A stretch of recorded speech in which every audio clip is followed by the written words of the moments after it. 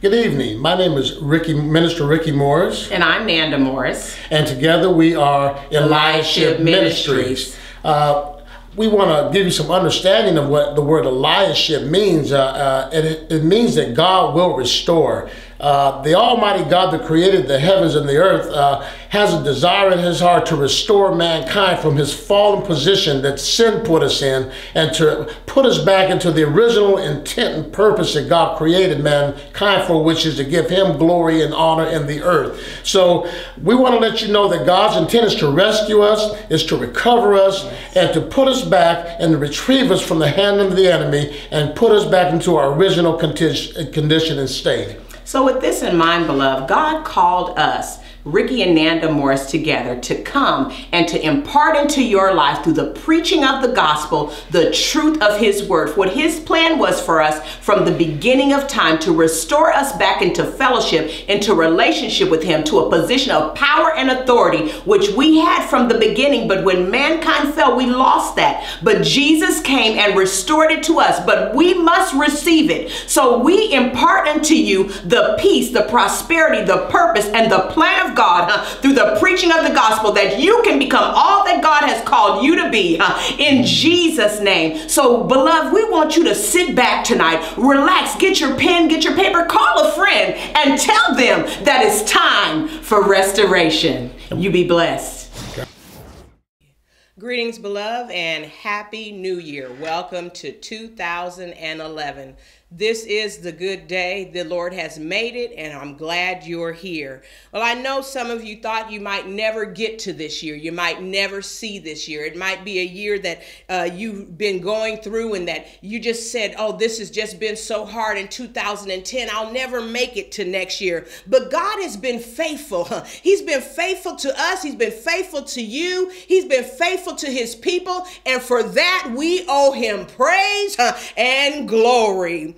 Now let's just pray, because the Lord has some things that he wants to talk to us about tonight, and I'm glad you're here. So let's get in the presence of God so that we can give you the word that he has for you today. Lord, we thank you. We praise you.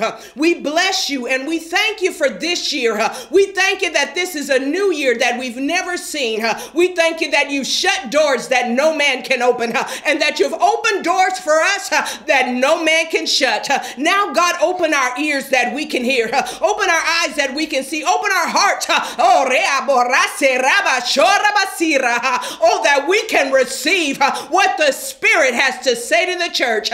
In Jesus' name we pray, amen. Amen. Well, there is a word from the Lord this year for us to open the year with. It's not a word about the significance of numbers. I know many people will be talking about 20 and the double and 11 and the ones and all of that. But God is not interested in that right now for us this year. What God has is a word that he gave me in July 8th. On July 8th of 2010, he gave me this word. And he told me at that time that I needed to begin to share that word with the people of God, so that they could begin to prepare themselves for the things to come in this year and in the year to come. God is getting ready to do some devastating things, and he wants his people to be prepared. He said he will never do anything unless he first reveal it unto his prophet. So I'm not standing as a prophet. I'm standing as the voice of God, one that God speaks to and speaks through. So you need to put your ears on so you can hear what the Spirit has to say unto the church. This is what the Lord said. He said, begin to store up. He said, begin to store up, for desolation and devastation, famine and plague are coming. He said, prepare yourself for the work of the Lord is near. He said he will not meet us like a man, but he will meet us like a man of war. He said, for the iniquity of our land is full, and that there must be punishment for the things that we have done. He said he will punish their sin and the blasphemous ways that they have set before his face. He said he's going to plunder the spoils of the wicked and dash their dreams in sunder. He said then they'll know that he he is the Lord. Then they'll know that he is the righteous one. He's going to bring the counsel of the mighty to naught, and he's going to cause rivers to cease and waters to flow. He said he makes the rain come and go, and he will work, and who will let him? For he is the mighty one. He is the Lord, the Most High God. So he said, prepare yourself. He said, get in a hurry and get ready, for the day cometh, for the sin of the nation is before me, and I will not hold back my wrath. But he said, but I will save my remnant. This is a word for somebody today. Oh, God said, wherever you are right now in your relationship with him, you need to build upon that. If you've been low, you need to come up higher. If you've been high, you need to get higher than you are right now. You need to draw close to God. You need to begin to trust him like you never trusted God before. Oh, God got a word for you today. He said, those who fear his name, he will protect them. He will preserve them. He said, I, the Lord, have spoken it, and I will do it. So you need to prepare yourself, beloved. God wants us to begin to store up some things, to begin to even put up some food and some money aside. Don't spend every nickel and dime you get. You got to tuck something away. You got to keep some, and don't put it all in the bank. Because you might go to the bank and the bank will be closed, but put some money in your house, put it in your sock like the old people used to do. You might have to lift up the floorboard or open your mattress up and tuck your money inside of there. But God said you need to begin to store up. You need to begin to prepare yourself, for his judgment is coming. Oh, the day of the Lord, his visitation is at hand. And he said, prepare my people so they won't be caught off guard. We need to get ready for whatever the Lord is getting ready to do. I've heard other people say it. I've heard them confirm the word that he gave me. So I'm not off guard. I'm not off season. And we are in the hour where the Lord's hand, will be shown in the earth, will be shown in our nation. The sin of this nation is great, and God wants his people to be ready. So, beloved, take heed. Take heed to the voice of the Lord and get ready and prepare yourself. Act accordingly and share this word with anybody and everybody that you know, so that they can be ready. God don't want us to be caught off guard. He always lets us know things that are happening ahead of time. Now, when I was preparing for this broadcast, some time ago, the Lord gave me this word for you, because this word ties into the word that he gave me earlier, the one that we just heard. This word ties in because many of us have been going through 2010. Might have been a hard year for many people. I've been getting so many calls about people just going through trial and tribulation, and they lost their job, and they've lost their homes, and they've lost family, and loved ones walked away because they didn't have all that they thought they should have had. But I want to tell you something. Everything that you have, you're supposed to have it. And God, we got to trust God. See, this is where we are. God is trying to get the body to trust him. We talk a good talk. Oh, we say we trust God, but when trial and tribulation comes, or when famine or plague or sickness or disease, when it touches our home, we don't really trust God. We begin to look everywhere but to look to God. And he's got to get us to trust him. Oh, beloved, we got to understand who we are. We are the kingdom citizens of the kingdom of God. One day we'll rule and reign with him. If we're going to rule and reign with Jesus, if we're going to judge angels, he got to be able to trust us. He got to be able to trust us with this little bit of stuff down here. We got to show God that we trust him. So this is a word for all of us that have been going through in 2010, 2011. It may not change. I'm not going to give you no false hope. I'm not going to give you no pie in the sky word. I'm not going to give you something saying you're going to get a new house, a new car, a new refrigerator, a washer, a dryer. But I'm going to give you what the word said. Oh, the Lord told me to tell you that his favor got you in it, and his favor going to get you out. Oh, God, thank you today. Thank you for your word. Now, we got to understand favored. Oh, I'm chosen of the Lord. Oh, his favor all over me. We talk about favor. But what is favor?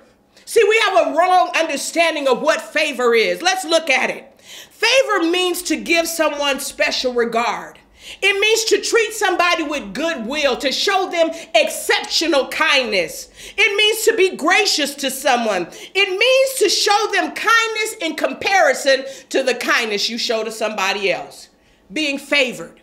Being favored. But you're saying, okay, how is that? How am I being favored and I'm going through all of this? It just doesn't make sense. But I got something for you. I got something for you. I got something for you. We're going to look at a few people that went through the same things and worse than you're going through right now. And the favor of the Lord was all over their lives. It was only because of the favor of the Lord that they made it through what they were going through. Oh, you got to understand, there are people that went through what you went through and they didn't make it. They lost their mind. They in straitjackets right now. Oh, they on pills right now. Oh, they in the morgue. They under the ground right now and went through what you going through. You got favor on your life, the grace of God on your life. And know, beloved, this, that God has you here, but he's trying to bring you over there. You just going through something. When you go through it doesn't mean that you stay there. It means that you keep moving. You got to keep moving through this thing. Oh, you got to keep hoping in God. You got to keep believing. You got to keep trusting him. Look at Job. Job was significant.